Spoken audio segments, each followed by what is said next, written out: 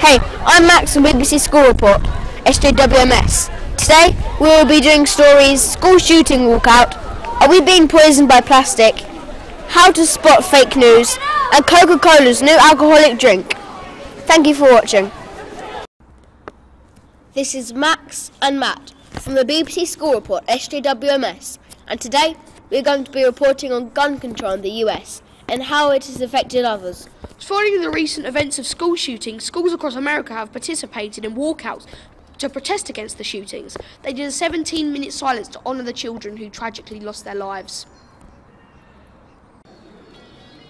Do you think guns in the US should be banned? No, I don't. It's appalling at how some people use them in a bad way, but the people that use them in just for their own security, I think it's perfectly fine. Thank you. Do you think guns in the US should be banned? Yeah, because the people kill them, like they're using guns to murder people, and that's like illegal and stuff. Do you think guns in the US should be banned? Yes. Why? Because they're just annoying. Whenever the news comes on, there's always something about guns. I don't know why it happens. Yeah, right for the people. Okay, thank you. Yeah, but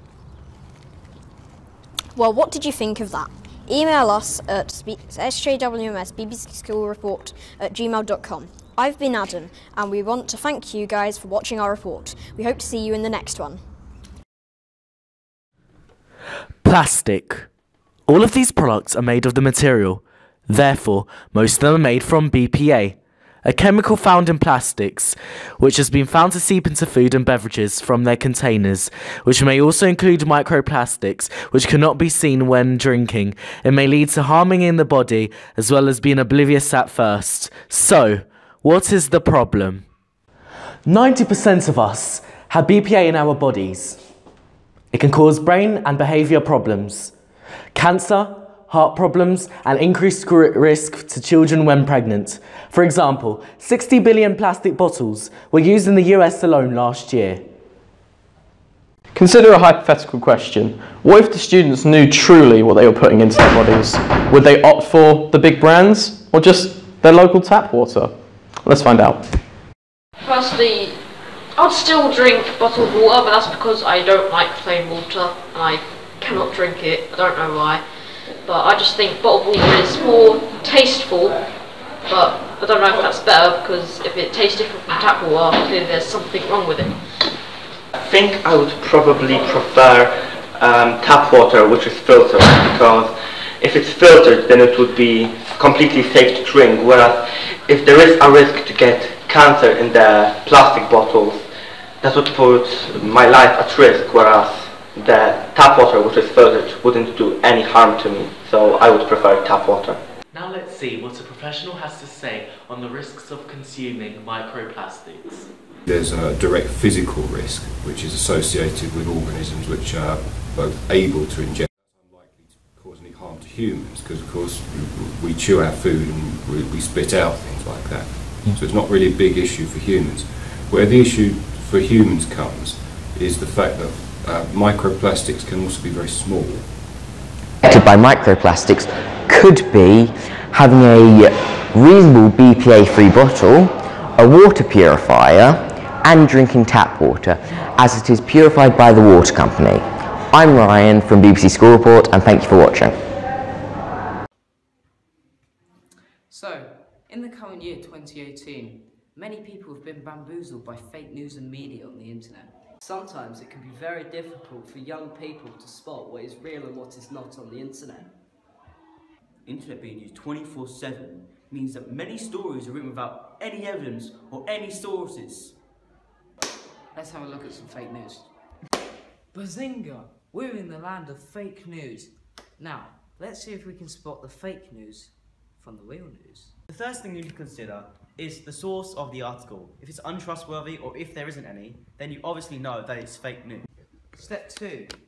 Read beyond the headline. Is it outrageous? Is it just for the clicks? Step 3. Check the author. Are they real? Are they credible? Or are they fake? Step 4. Are there supporting sources? Check the links. Does it meet the evidence to make the article, or is it fake news? Step 5. Check the date. Is the story relevant, old, or even fake? Step 6. Is it a joke? Satirical websites such as theonion.com make fake news stories for the purpose of humour. This is fake news. Step 7. Check the opinions of the news. Even if you disagree with it, doesn't mean it's fake. Step 8. If you're unsure if the source is fake or not, ask the experts on the subject matter. Now you know the 8 ways of spotting fake news, and you won't be fooled. Multi-billionaire 132-year-old Universal soft drink company, Coca-Cola, have decided to release their first alcoholic drink in Japan, called Chuhi Alka-Pops. This drink will be Coca-Cola's own version of Chuhi, a flavoured sparkling drink. Despite the escalating profits and a greater variety of products, is this idea ethical? Will it lead to more problems with drinking? Let's have a look at what students and teachers at the Math think about this.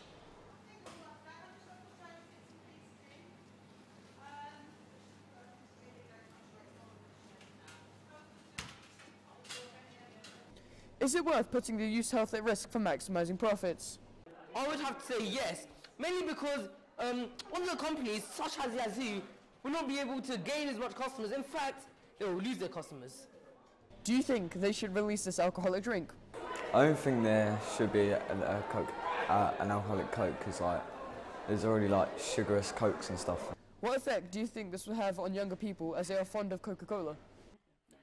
Yeah, I think it's quite worrying because obviously you've got two aspects. One, that young people might not see the dangers of drinking alcoholic drinks because they might see it in the same light as drinking Coca-Cola regularly, but also that young children might drink it without even realising that it's an alcoholic drink and just thinking that it's a carbonated drink that they would usually have. So what's your opinion on Coca-Cola releasing their new drink? Email us at SJWMS BBC School Report at gmail.com. I've been Adam from SJWMS BBC School Report. Goodbye. Hey guys, thanks for watching. Well, now you know what it's like to be a teenager, whether you're going to be a teenager or you've already been a teenager. Thanks so much for watching, and if you have any queries, contact us at SJWMS BBC School Report at gmail.com. Thanks.